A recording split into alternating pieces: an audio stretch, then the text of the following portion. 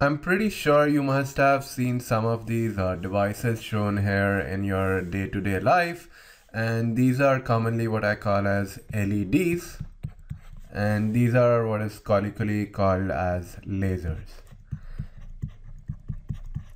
So the question I want to pose is that what is the difference between a LED and a laser? So we know that from our knowledge that we have built upon semiconductor devices that both of them use a PN junction, or both of them make use of a p-type semiconductor and an n-type doped semiconductor. Sometimes they are in the same material, then you call it a homo-PN junction. And sometimes these PNN regions are made of different materials, that is what you call as heterojunction. But both of them make use of this PN junction. So now what's the difference?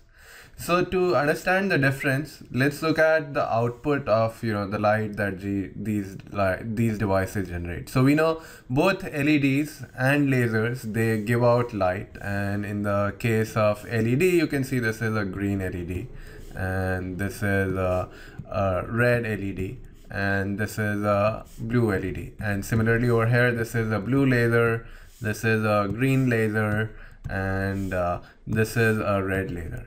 But even from our day-to-day use, we notice that there are some differences. Even though both of these devices are giving out light, there are some distinguishing features between the light which comes out of an LED. So shown here, I'm showing here is a picture from similar to what you see in Star Wars or one of these sci-fi movies. So you can clearly see that the light from the laser, both in this picture and this picture over here, you see that the light is very directional, or you can see that the light is almost like a beam. While over here, you see that the light is essentially, it's spreading out. You see this glow around it, and this light is going in all different directions. So you see that the light which is coming out from laser is very directional. So in other words, what we can, if you think of light in terms of photons, what's happening is in the case of LED, you have these photons which are coming out in different directions. But in the case of a laser, what's happening is in the case of a laser, you have these different photons which are essentially coming out all in the same direction. So these photons are all coming out in the same direction. A more technical term to convey the same idea that I just described is that these photons are coming out all in the same direction is sometimes what we refer to as the light coming out from the laser. It has spatial coherence. So what I call as the light coming out from laser, it has spatial coherence. And this is one way I can denote this idea. So another thing which I'm sure you must have noticed, that the light which comes out from this laser, if you have used a laser pointer, it appears to be of very high intensity, and it appears to be very monochromatic. So this light which is coming out from the laser, if you have ever used a green laser pointer, you must have noticed that how bright, you must have been in awe sometimes at how bright that green laser pointer was. And this is conveyed in this popular image from this movie where this person is wearing this mask to protect himself from this intensity of the light beam. So in other words, what I also know is the light which comes out from my laser, it has higher intensity, or it's more monochromatic. So let me draw this dotted line to separate out my laser and my LED, and let me so I can make this dotted line go around. So another way to describe this, another way I can describe this is by graphing the intensity of light which comes out from the LED versus the light which comes out from the laser. So what I'll graph is that I'll plot the intensity of the light which comes out as a function of my wavelength, or in other words, as a function of my frequency.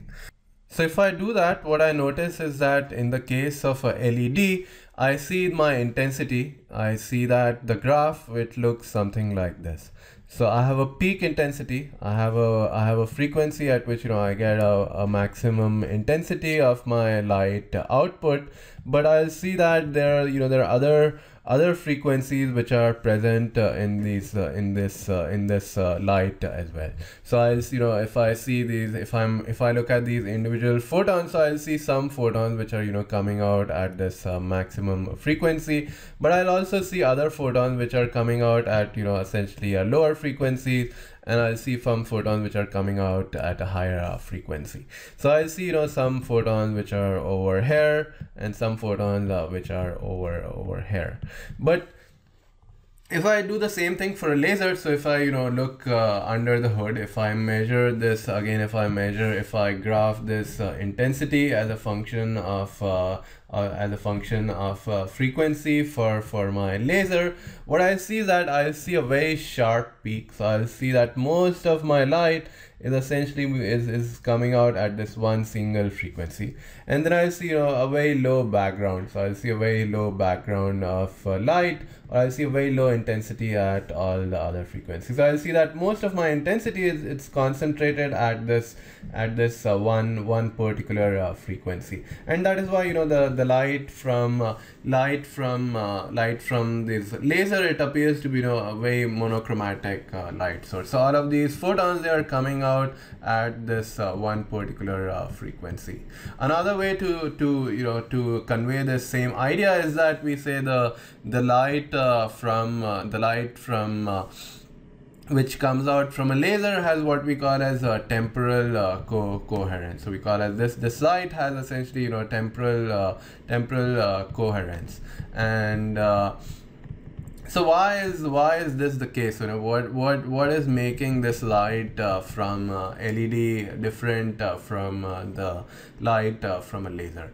And that has to do something with something that this dude describes. So with this person we know is Albert Einstein, and he described this process. And once you think about the LEDs and laser, a thought that comes is that these are all semiconductor devices, and this dude is most famous for his theory of relativity and so on. So what is he doing in these semiconductor devices? What is he why is he mucking around with semiconductors? So we have already seen one place that we have seen him muck around. So we have seen this Einstein relationship where we related our diffusion coefficient, and it was a function of essentially of my mobility, and I knew that is what we call as Einstein relationship. So we know that some of the ideas that he came up with are in fact used in semiconductor,